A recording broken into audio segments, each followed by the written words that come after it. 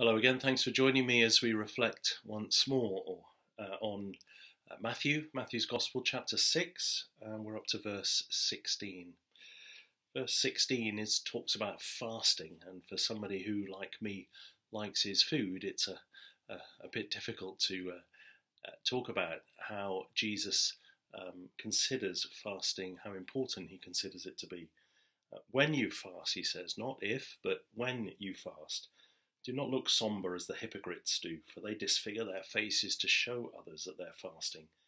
Truly I tell you, they have received their reward in full. But when you fast, put oil on your head and wash your face, so that it will not be obvious to others that you are fasting, but only to your Father who is unseen.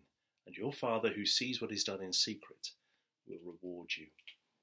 Fasting is one of those spiritual disciplines that can be really, really helpful in kind of underlining the wider impact that I think Jesus is getting at with the Lord's Prayer and with all that he's teaching in the Sermon on the Mount.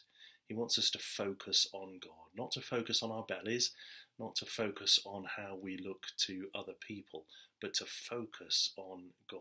He wants us to be so concentrated, so reliant upon God that becomes clear in everything that we're doing, and that prayer becomes the priority over and above meal times, even that. And it helps us to, perhaps when we forgo a meal or two, it helps us to just concentrate that little bit more on God as we look to him, not just for our daily bread, but for our daily sustenance in everything. Again, as I've mentioned a few times before, I like what something that John Stott talks about this section in his book. I've lost it. The Christian prayer is seen in contrast to its non-Christian alternatives. It is God-centered.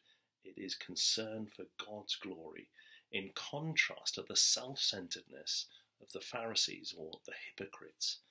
And, he says, it is intelligent. It is expressive of thoughtful dependence, in contrast to the mechanical incantations of the heathen, as Stott puts it. So Jesus is calling for our prayers to be centered on God and to be intelligent, to be thought through, not just rambling, as perhaps I'm doing at the moment without enough thought, but just to be absolutely centered on God and knowing what we're asking of him, knowing what we're committing to him. Sometimes fasting helps us to do that, and it's a great way, again, as I say, of just helping us to demonstrate to him. It doesn't matter who else is watching. We should ignore anybody else who is watching, but it helps us to demonstrate to God just how committed we are to him.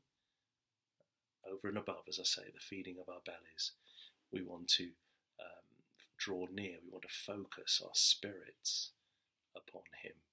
He's the one to whom we pray, he's the one who sees the reality of our hearts, and he's the one who knows us and loves us all the same. Let's pray. Thank you, Lord God, for the reality of our relationship with you. Thank you for the depth of relationship as well, that you know the truth. You know us. So, Lord, please help us not to be so ridiculous to try and hide stuff from you or to try and impress you, because you're not taken in. Help us to pray thoughtfully and pray properly.